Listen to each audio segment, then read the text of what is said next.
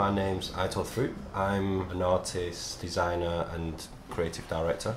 I've been working as the creative director for Damon Albarn's first ever solo record. I've been working on all the visuals, videos.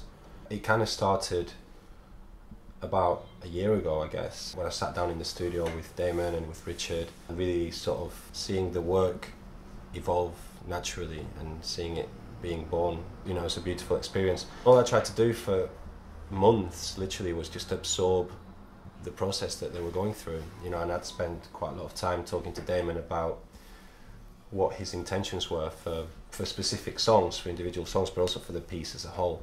I started trying to basically build symbols and metaphors and visual systems that could get to the core of what he was trying to put across, and at the same time have this very personal focus on him as an individual. You know, it's his first solo album.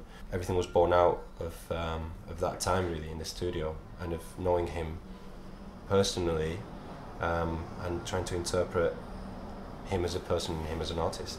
The video for Everyday Robots, I think for me it was important from the beginning to get across this kind of balance and at times contradiction that Damon has and Damon's work has.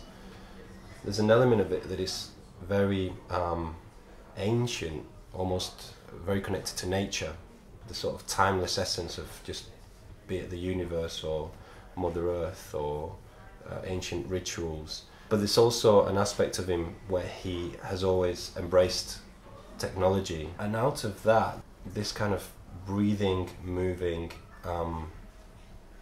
digital portrait of him was born using digital software and sort of facial reconstruction techniques. The idea of basically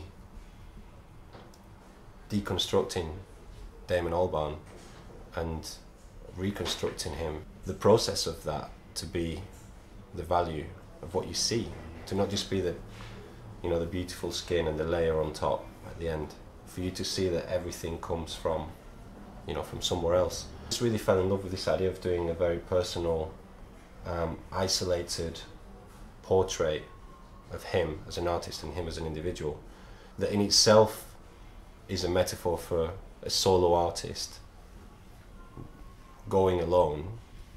It's just his head, you know, it's literally a portrait, but also in a way that reflects this kind of antagonism in a way between nature and technology.